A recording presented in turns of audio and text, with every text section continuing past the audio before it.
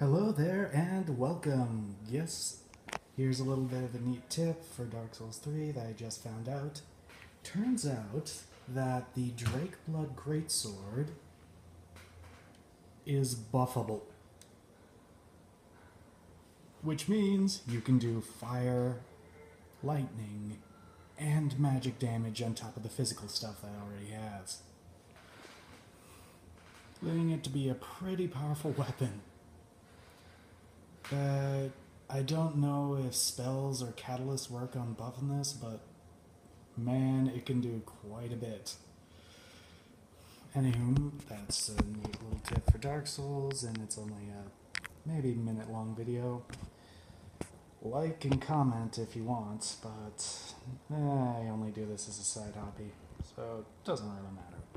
Anywho, see you later. This is Auberjorn signing out.